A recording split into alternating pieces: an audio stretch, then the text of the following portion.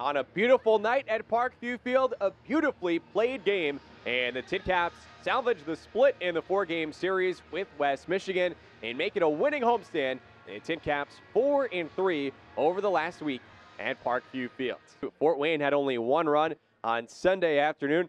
It was driven in by Carlos Belen, and sure enough, in the first inning tonight, Belen an RBI single to plate Rudy Giron, 1-0 TinCaps. Very next batter, Michael Geddes with a base knock 2, and that made it 2-0 TinCaps against Sandy Baez and the Whitecaps after 1.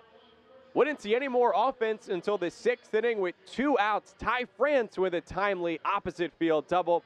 That added a bit of insurance, made it 3-0 Fort Wayne, and 3 runs would prove to be plenty tonight with the outstanding pitching performance of the birthday boy, Logan Allen. Happy 19th birthday to you, Logan. A career-long 6 innings, allowed only 2 measly hits as he struck out 5, didn't walk anyone, didn't hit anyone, hardly fell behind all night.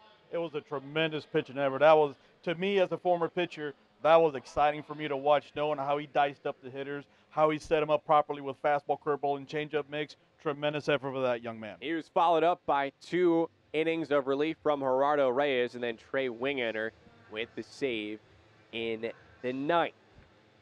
That's a game you can catch tomorrow night on ESPN Radio 1380 and 100.9 FM, as well as on TinCapsRadio.com and via the TuneIn Radio app. Well, that does it for us here at Parkview Field. For everyone behind the scenes on our hardworking TinCaps TV crew, and for my partner, Javi de Jesus, this is John Nolan saying thank you and so long from Parkview Field.